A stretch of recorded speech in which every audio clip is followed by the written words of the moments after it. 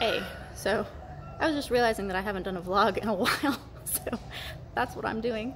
I just finished morning training. It's Friday, so I have tomorrow and then a rest day, and I have a fight coming up in a little bit, so I have a little bit of time to train leading up to it, which is good. I usually don't have like tons of time between fights, although my scale is different from a lot of people, so this feels like a lot of time from my last fight to this one. But I feel like my training's going really, really well. I'm doing a lot more sparring and clinching. I always clinched a lot, but I'm doing a lot more sparring and clinching, like in conjunction with each other, than I ever have before. And it's all here at Petra Room, which is really good. So I'm not running around to different gyms at the moment, which makes me really, really happy, because the going to different gyms part doesn't actually stress me, but the like traveling between them, even though they're so close together here in Pattaya.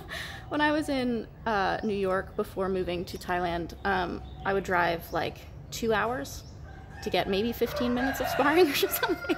It's crazy.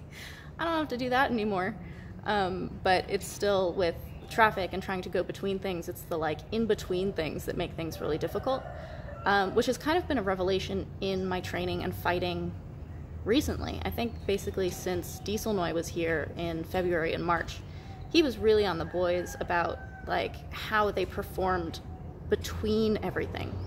And he didn't like outright state it, but you could see what he was pushing for. Like he would make sure that in the moments between strikes, Bank was more threatening, I guess. And then like when the round would end, the way that they were breathing, the way that they stood up straight instead of slumping, like always showing vitality, like all the time. And that's just between everything. So it's like not even necessarily the strikes that you're throwing or the way that you control the ring, it's the way you control time and space. It's like the wizard approach to Muay Thai, which is really beautiful. And I think that applying that to not only literally my training, like how I'm standing and things like that, but the things between training, like how I rest when I'm home, what I'm thinking about when I'm not at the gym, like how I talk to myself when I'm working, like all these different things all have massive effect on my training and my fighting. And I think that in my last few fights I've been really happy with all the stuff that's between strikes, like the kind of energy aura that I have in the ring, I think is making me much more confident, and I think it's because of confidence, so it's this like self-feeding process. But Kevin and I talked about this on our last Muay Thai Bones podcast. That's on YouTube. You can go check it out. But I'm working rest into my schedule way more. I think it's been really good. It's hard because I don't like it. Like I don't like stopping. I don't like taking time away from the gym. It feels like I just want to get back all the time. But that actually means that the time I'm supposed to be resting, I'm not resting. So learning how to really, really rest when you're supposed to be resting will allow me to kind of renegotiate that time in the future. But right now I just need to learn to really rest when I'm resting. I think it's had positive effects thus far. I'm happy with some of the technical changes that I've been bringing into my fights recently, and that all comes from training, which is really cool. It takes a long time, guys.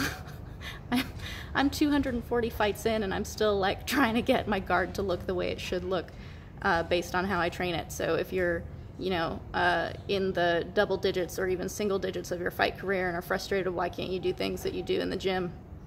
It takes a while. Everyone's on a different path.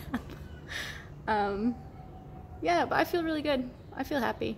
I'm happy with the training I'm doing. I'm happy with the experimentation in my life and optimizing my experiential performance. I want to feel good when I'm fighting. I want to love fighting, because I obviously do. I've done it a lot. But I noticed that I was kind of coming out of the ring feeling really miserable, and like in training I was really beating myself up a lot, and it's like, why are you doing this if you're so miserable all the time? So you address that feeling rather than thinking that it's being caused by something external. That's my path at the moment.